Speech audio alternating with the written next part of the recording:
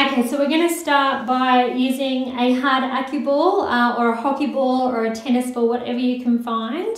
You can even use a golf ball, which will give you a little bit more higher acute pressure on the piriformis, and we're going to really do some pressure waves through the piriformis. And the piriformis is that really deep muscle that sits in behind the glute max, which gets quite tight. So we're going to start just by sitting on top of the ball. Your athletes will be able to find the spot quite quickly, and then all we want to do is just some nice pressure waves from left to right.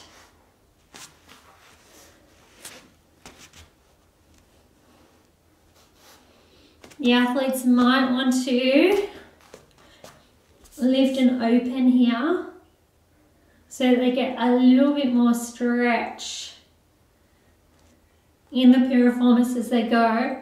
Allow a little bit of cross friction as well.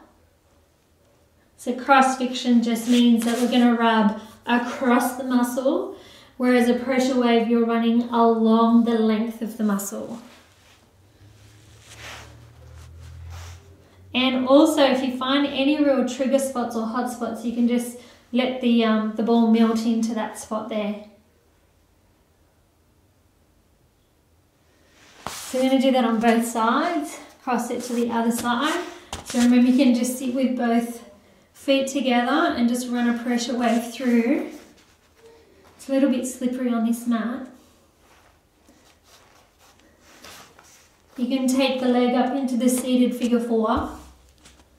Really sit into the ball. And again, you can do those pressure waves. If you find any real trigger points or hot spots, just sink in and let the acu ball do its work. Just apply that pressure for about 30 to 45 seconds. And again, you can do that little bit of cross friction work where you're running across the muscle rather than across the length of the muscle.